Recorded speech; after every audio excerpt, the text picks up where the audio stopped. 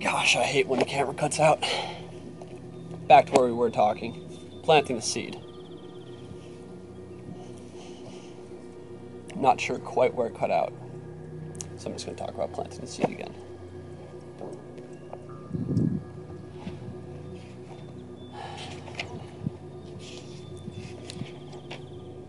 Okay. Setting it and forgetting it. So you planted the seed with the force and the form. Express all the emotion and everything. You got to set it and forget it. Like I said, the conscious mind gets in the way. Because the subconscious mind cannot operate and shine through and cue in your awareness to anything if your conscious mind is controlling, is in control, which is the normal state from, like, you cannot be thinking about the manifestation if you want it to happen.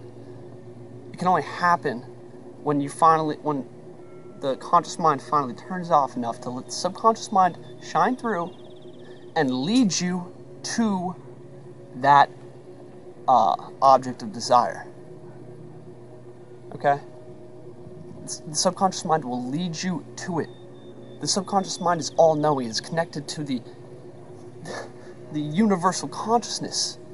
Like, do you understand how powerful the subconscious mind is?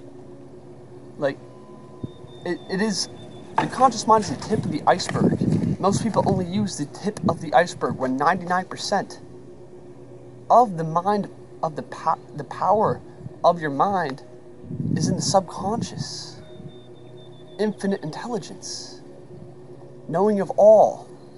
Like, I would even go as far to say as genetic memories and past lifetimes and essentially all the information of the universe could be accessed through the subconscious. It could be accessed as using the subconscious as a portal, as a gateway to unity consciousness. So, that's just a little spiel on getting the conscious mind out of the way, setting it and forgetting it, planting seeds. Like, a farmer doesn't plant seeds and then watch them sprout, and then every day comes out and watches them grow and flower and grow the corn or the fruit or whatever. No. The farmer plants the seeds, and then he goes plant more seeds over here. And then he goes and harvests the seeds he planted 3 months ago. This is the same as the magician, like a Zen Atman. He is constantly planting seeds and harvesting simultaneously. This is the goal. Like, magic is not a quick fix for anything. Okay? Manifestation is not a quick fix for anything. If you need money, like right now, magic is not the route to go for you. Especially because if you, like, urgently need something, then your conscious mind is constantly be thinking about this and worrying about it, and therefore never allowing it to manifest into your reality. But more than that, magic is kind of like, for instance, if I want to run a successful YouTube channel, I can't just, like, do the force and the form, manifestation, create a whole bunch of sigils and do some rituals for a successful YouTube channel. No, I need to make videos still. I need to connect with people. I need to make good content, but magic will help. If you have opportunities to make money, right? You have paths, many paths that you can think about right now, like ways that money can come to you. Magic will help money come to you and manifest. But if you have nothing set up, then the path of least resistance is still going to be very resistant. Okay? If you have no opportunities to acquire that which you want to manifest, it's going to take an enormous amount of energy, an enormous, like, until you're adept at this stuff, I don't even think it would be possible for you. So, maybe even doing some magic to create opportunities, but what I'm saying is, the practical groundedness comes first, right? magic enhances it. It enhances you. And once you get to a point where you are planting seeds and harvesting simultaneously and constantly, now you are a magician. Now you have control of your subconscious mind. Therefore, you have control of the paradigm in which you exist within. You have control of all things in your life, how you feel and the people, and like, you can control this stuff. Not like you can control a pen on a piece of paper, but it's like a co-creation of your reality that you're creating with the universal consciousness and your own subconscious connection to the all. Okay?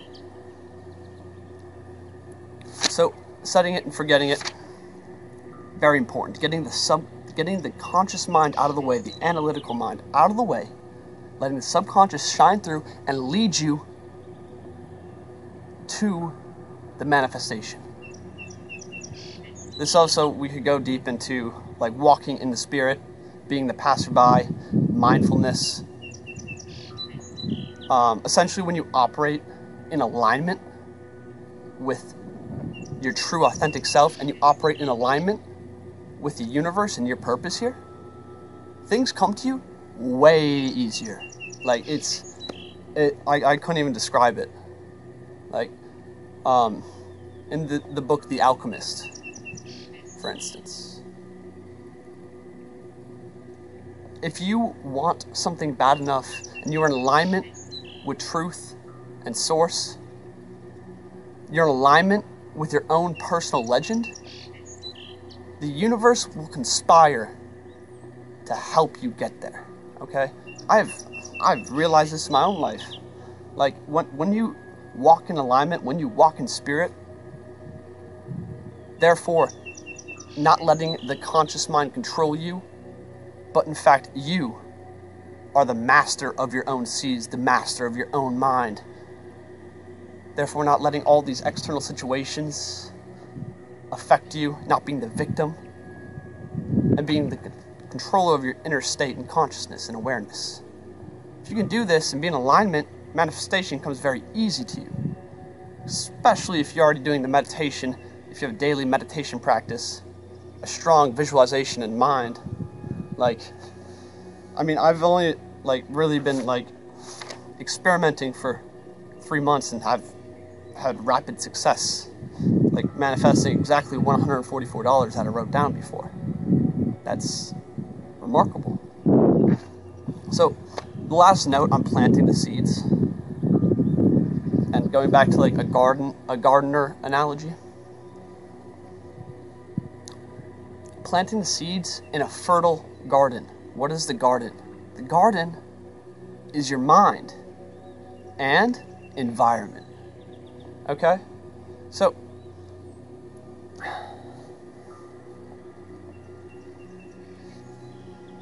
you want to have a very fertile garden for when you plant your seeds if you want an easy, fast manifestation which you can harvest. Therefore, that garden environmentally must have many gateways and opportunities to manifest or receive what you seek. Okay? If you want money, if you want a girlfriend, you have to be social, right? You have to plant seeds. Like, this is what I'm saying about magic and grounding. Like, you have to be social. You have to go and talk to people and put yourself out there. But if you have magic behind you and you're taking the physical steps towards manifestation along with the magical steps, it is pure enhancement. The harvest will come much sooner and easier. Okay? It's because your subconscious mind has been told what you want. Universal consciousness knows what you want and is conspiring to deliver that to you. And you are walking in spirit with alignment with truth. Therefore, your subconscious mind can guide you straight to the manifestation which you seek. This is magic. Okay? This is how it works. So, planting in a fertile garden. Magic always works in the path of least resistance. The path of least resistance. Therefore, by forging many opportunities for the manifestation of anything, if you have many opportunities to make money, for instance, online, and me, I have, like, I could make money doing, like, digital marketing. I also have, like, websites and passive income things set up. So I have gateways in which money can flow to me. Usually these things don't generate very much, right? But if I do magic behind it and put in a little bit of time and work, all of a sudden the right people will visit my website, or, like, things will happen, right? I will co-create with reality as the master of my own seas, okay? So the manifestation will follow the path of least resistance. So if you have many open, like, gateways, which you have created physically, therefore magic will manifest much easier, okay? So cultivate opportunity, still be grounded, and, like, the practicality of, like, what you can do physically right now, today, to initiate this, and have magic behind you, and you become a superstar, okay? You can accomplish your wildest dreams if you put your mind to it. Period. Okay. Let's go into form and force. Because form and force are the two vital functions of doing any manifestation. There's many things that can block the manifestation from happening, such as planting seeds in an unfertile garden, letting the conscious mind get in the way. But if you can't put the right amount of energy into a very clear form, which blasts this through to your subconscious mind and unity consciousness, if you can't do that well shit, the blockages after that aren't they're of no significance. So working on developing your ability to create what you want in your mind, the form. A daily meditation practice is almost crucial here. It's essential. Unless you're living a very, in-tune spiritual lifestyle already. For the vast majority of us, though, a daily meditation practice to teach us mindfulness, teach us awareness of consciousness, our conscious mind, our subconscious mind, and reality. And also, like, turning down. Like, if that conscious mind is constantly running, there's inertia there, okay? The conscious mind has inertia. And we've all felt this. It's hard to slow it down and stop it sometimes, right? And shit, if you go to sleep with your conscious mind still running, it's going to run straight through the night. You're going to wake up tired, like everyone else. So, developing a daily meditation practice for mindfulness, but, like, not only mindfulness, though, is, like, for meditation has many different components and aspects. Like, most of my meditations involve intense visualization and imagination techniques, right? Well, if I'm developing, like, meditation is going to develop your mindfulness, it's going to develop your clarity of thought, it's going to develop your perspective of the world and self, it's going to get you in tune with spirit, and it will help you with visualization, imagination, and playfulness. All these things are absolutely critical to any type of manifestation. So daily meditation practice would be key. Secondly, a powerful visualization and imagination. We all have the ability to use our imagination and visualization, but due to a world of this culture does not really propagate any type of visualization or imagination. We like TV and stimulus and words, and, like, basically our imagination has been slaughtered, and that is a disaster, because if you can't harness and use the ability of imagination and visualization, therefore you're only thinking in words, and words are a trap. So, like, your mind is boxed up heavy. So, to develop your visualization, which can always be improved, like, I will improve my imagination and visualization till the day I die. To develop it, there's a couple things you can do that are very easy. Let's see, what do I write down here? Oh, reading fantasy books, right? I love fantasy books. I used to read, like, literally 2 of them a week for, like, years. And I think that was one of the major components that contributed to the, like, my artwork and my ability to use my imagination still is because I read fantasy books, which constantly built full, incredibly detailed worlds with characters, religions, people, and societies, and its own physical laws, like hundreds of different worlds that I lived within. And so I really developed that ability to use the imagination and visualization. Beyond that, try and do, like, energy work and different visualizations. You can get really good guided meditations on YouTube with, like, great visualization techniques. And, like, the difference between visualization and imagination, in my mind anyway, is visualization is like looking at something you create in your mind from, like, a third-party perspective. Imagination is existing within it. It's like the first person, where you are actually feeling the full experience, and that is far more powerful. So, for instance, doing a meditation and imagining yourself on top of a mountain, right? Or, like, in the canopy of the Amazon rainforest with the waterfall on your right side, the birds chirping on your left, the sun, the heat that you feel, the mist spraying up from the bottom of the falls, okay, the green, and really building this in your mind and putting yourself there. And it's actually very fun, and you're going to find this to be really, like, relaxing, a great escape. That just some keys to build your imagination. Let's see, one other thing.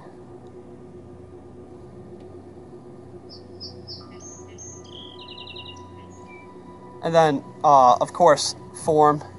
When we're talking about form, the intention of what you want to manifest, a very clear visualization with full sensory input is key. Second key is symbols, right? We have many symbols which we don't even think about associated with everything. Money, for instance. Green. The dollar sign.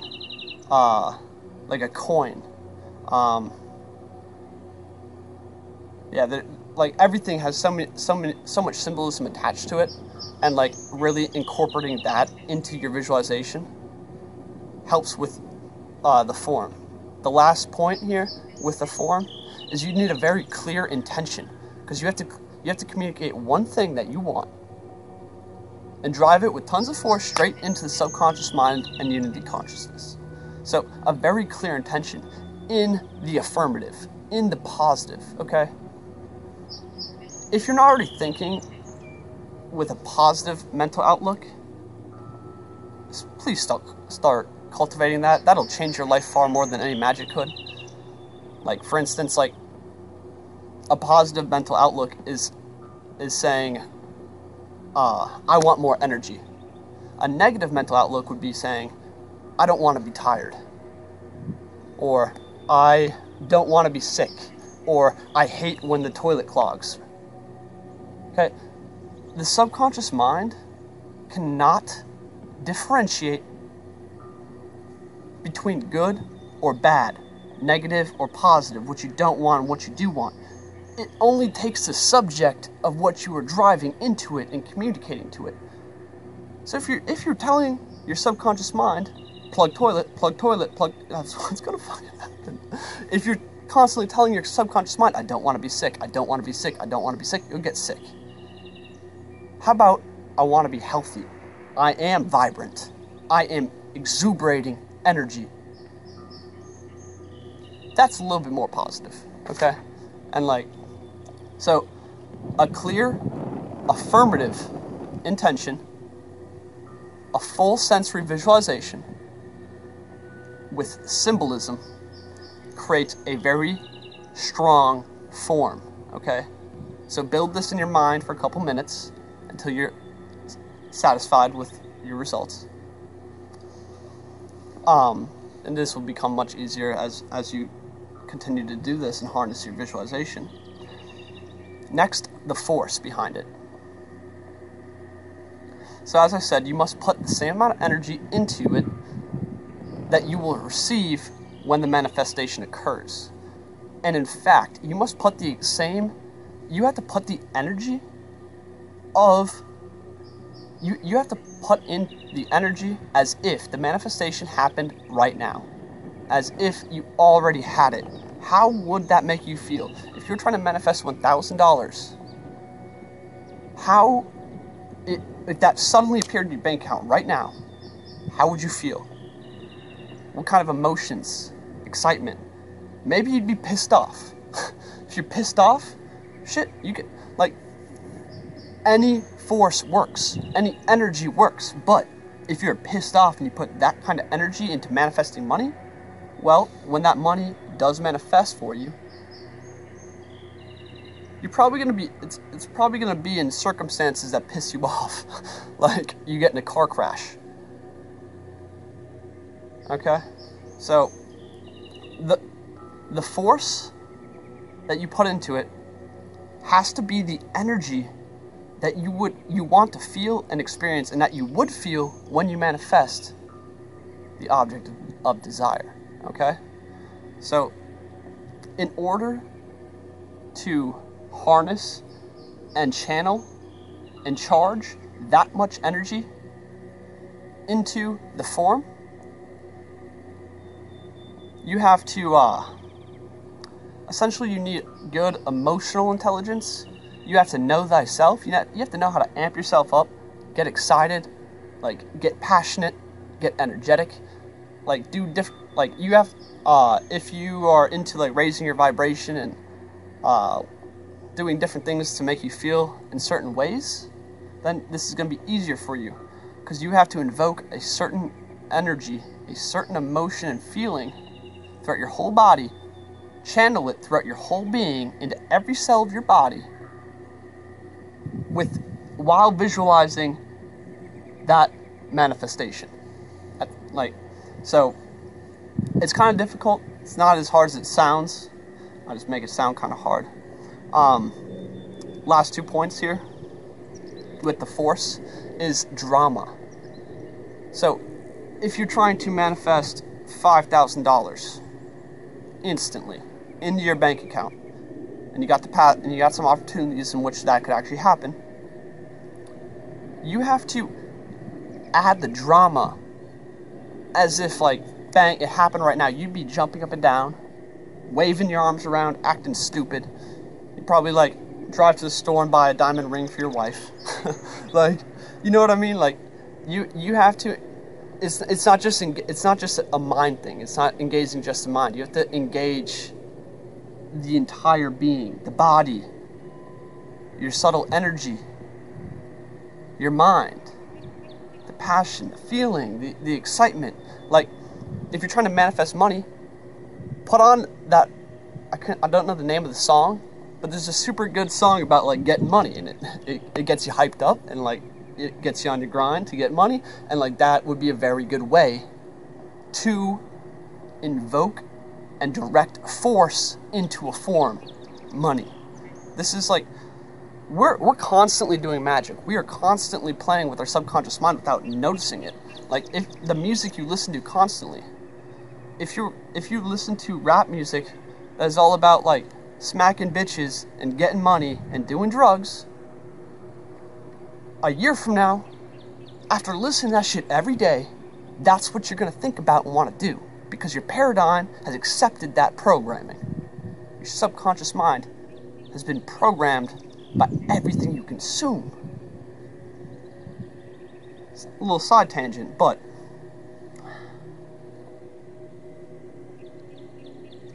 so yeah, surging energy throughout every part of your being for the force. Last point here.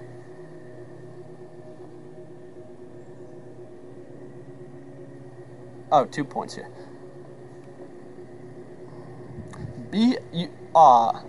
Beyond just like the mind, the body, and the energy for the force, also invoke it with words and a sigil.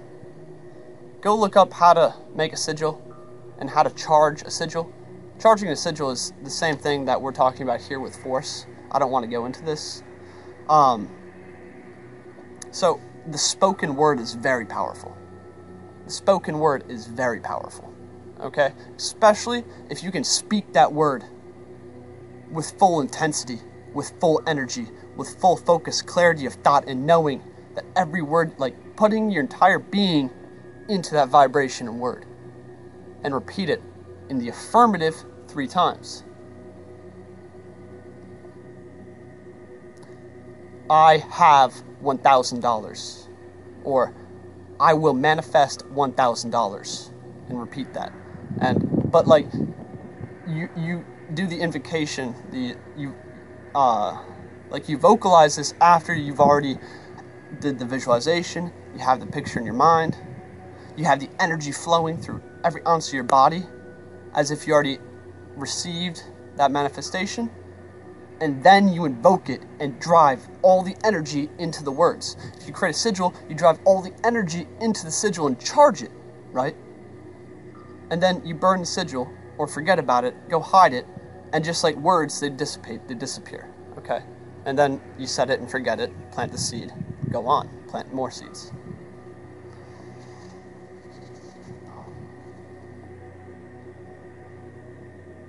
Oh, and last point on force, the drama, like I was saying, and just going to reiterate on this point, is the playfulness of a child. Just like you're playing cops and robbers in your backyard with all your friends, you're 7 years old, you have to, get into that. Be weird, be crazy, be stupid. Don't conform to anything, any programming from society. Like, be weird, be far from normal. See, because when you can do that, when you can get in this kind of like giggly state using your imagination and just kind of saying, fuck it, like, I'm just going to be weird for a little bit, that instantly bypasses the conscious mind. Because the conscious mind is going to be like, why are you doing this shit? You know? Like, the serious analytical, like, if you can just be a little kid for 5 minutes, it's going to be enormously impactful for your manifestation. Yeah. Okay. So, let's see.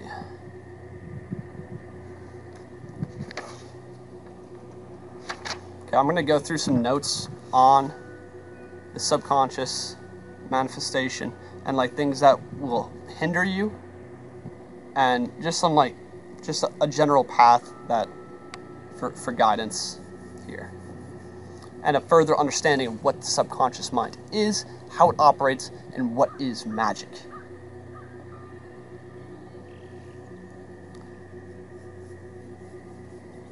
So all of what we just talked about, the force and the form and the drama and the energy, it's all about creating a line of communication directly to your subconscious mind, bypassing the conscious mind, programming the subconscious mind with what you want, and then turning off the conscious mind, being mindful, and allowing spirit, allowing the subconscious mind to guide you